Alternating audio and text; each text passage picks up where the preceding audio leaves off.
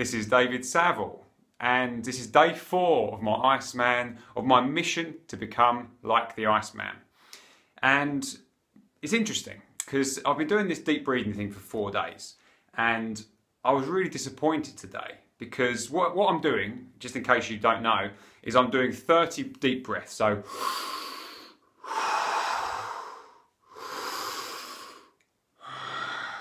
okay, 30 of those, nice and relaxed, nice and deep, fast, consistent, okay? As I'm doing it, I get tingly in the head, fingertips, you know, body tingles, lungs feel a bit weird. You know, that's the sort of sensations that happen as I'm sort of saturating my body with oxygen. Now today, I time, then what you do is on the last breath, you breathe all your air out and then just stop and just stay as long as you can. Now, and time it. And I timed it this morning and it was 2 minutes 50. So I was really disappointed actually, because yesterday I did over 3 minutes, like 3 minutes and 7 seconds. But then I sort of thought, hang on a second, I'm disappointed. But a week ago, a minute was tough. You know, a minute and a half would have been a lot. And now 2 minutes 50 is disappointing in like 4 days. So that's, you know, it's quite a difference, right? That's my capacity, my ability is already opening up, right? I'm unleashing what's already there, which is interesting. And then I have my cold shower.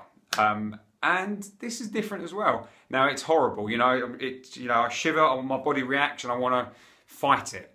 But then I again do the deep breathing in there, I focus and I relax.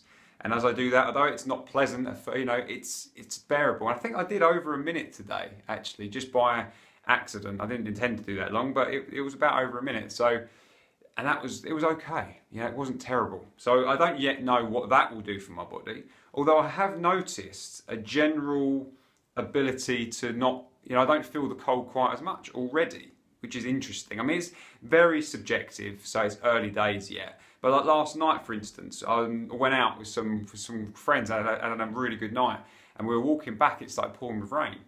And, you know, it was wet and all that, but I quite enjoyed it, you know, I felt good, you know, whereas usually I'd be the one sort of wrapping up extra warm, feeling extra cold, you know, I don't really like the cold normally, but it was different. So early days yet, but that's what I'm experiencing. Now, are you doing this with me? Are you trying to, you know, find out what your body is already capable of? Because this isn't about training it. This is about unleashing what's already there, right? Opening up what's at your capabilities today. Now, what can you do right now that you just don't know because you don't do it? You know, what could it, and what impact could it have long term on your health, immunity, strength, abilities, and so much more. So the potential is exciting, and I'm loving this journey. I hope you're doing this with me. If you are, comment below. Tell me what your experiences are. Record a bloody video like I have and share it. You know, it'd be great to have a few people knowing that, knowing what's happening. I mean, a guy called Dell, a great guy, he says he's going to join in. So we'll see what his experiences are. You join in. Come on, let's make the month of April the Ice Month. Let's see what we can do. Take care.